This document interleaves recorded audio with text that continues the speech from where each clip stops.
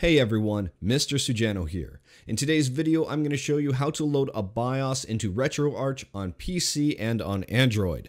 Let's get started. So if you've ever booted up Retroarch and tried to play, for example, a PS1 game and are greeted with this screen here, hopefully this video will help you out. This solution is almost identical for PC and Android, and I'm going to assume Mac too. I don't own a Mac, so unfortunately I can't say whether or not it will work, but it should be pretty much the exact same process. Now, what's happening here? This is the error screen that many people will encounter. This is because Retroarch cannot find the BIOS or BIOS, depending on how you want to pronounce it. It cannot find the BIOS file for the PlayStation. So if you boot up a game, this is what you get instead of the actual game playing. But fortunately, this error message is very helpful. It says firmware is missing scph5501.bin. That's the exact BIOS file that this emulator is looking for. So that's awesome. It's telling me exactly what I need.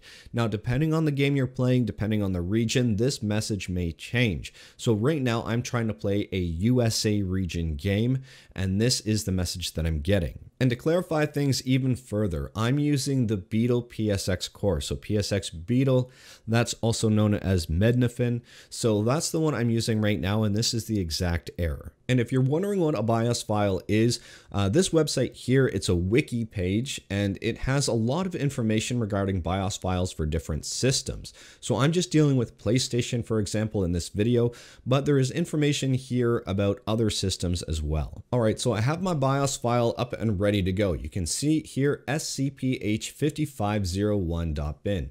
This was the exact BIOS file, if you remember correctly, that Retroarch was asking for when I was trying to play Street Fighter Alpha 3 USA version. So it's asking for this file. I have it ready to go. Where to put it? It's very simple. All you have to do is open your Retroarch directory. So wherever you installed Retroarch, open that folder up, go into System.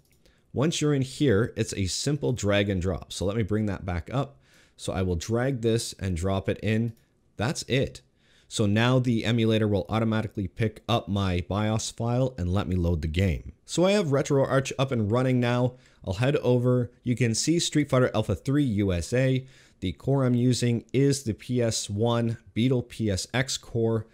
So I'll select this and the game should start. And now you can see my game is up and running with no issue.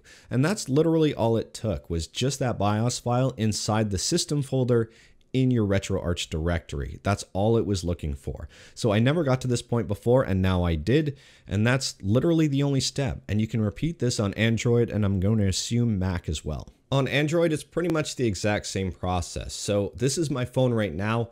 It's plugged into the PC, Galaxy Note 9, you can see, and I'm on the Retroarch storage within my phone. So I'm just going to go into System here and drag and drop the BIOS as well. There's the drag and drop, and that's pretty much it. Now when I go to load the game, it should work. And just to double check, yes, the game is running on Android on Retroarch. So it's pretty simple, pretty straightforward, and almost the exact same setup between PC and Android. If you're still having trouble on Android and it's not working, all you have to do is just go into your settings folder right here, scroll down to the very bottom where it says directory, click on that, and it should be the very top option, system/BIOS. So just make sure you specify exactly where you put that BIOS file. If it's not in the Retroarch and somewhere else, just make sure you specify where you put the BIOS. Anyways, that's all I've got for today. So if you liked the video, leave a like. If you didn't like the video, leave a like. Hit that subscribe button, check out my other videos. Thank you everyone. Take care.